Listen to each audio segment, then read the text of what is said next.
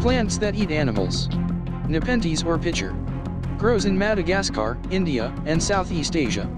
The trap of this plant is covered with wax scales from the inside, preventing insects or small animals from leaning and getting out. Being stuck inside, they get into liquids that contain organic acids and digestive enzymes. Generally distributed in Africa and America. This predatory plant has two types of leaves: photosynthetic leaves above the ground and underground leaves for hunting simple organisms. The underground leaves of the Genlii are hollow spiral tubes. Once inside, the victim is digested in a few minutes. Sarracenia comes from America.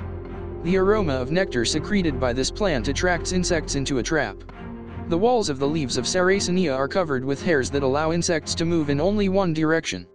Once trapped, insects dissolve in the digestive juices of the plant, providing it with nitrogen, calcium, magnesium, and other nutrients. Zhiryanka. About 80 species of these plants are known in the Americas, Europe, and Asia.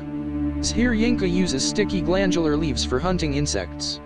The product of the processing of these insects serves as a necessary mineral nourishment for the puffy. Pemphigus. It is a genus of aquatic insectivorous plants. Pemphigus can be found on all continents, with the exception of Antarctica. The insect traps in these plants are bubbly with an inward opening valve. After insects get into the trap, the valve closes, and the victim can no longer get out. Sundew.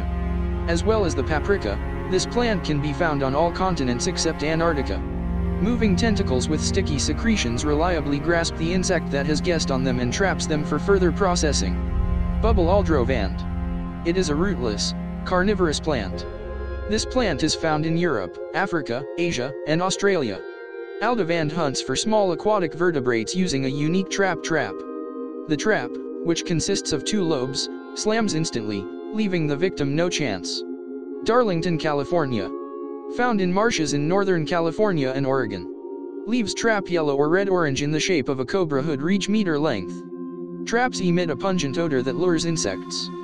Thus, the plant saturates itself with the substances necessary for existence.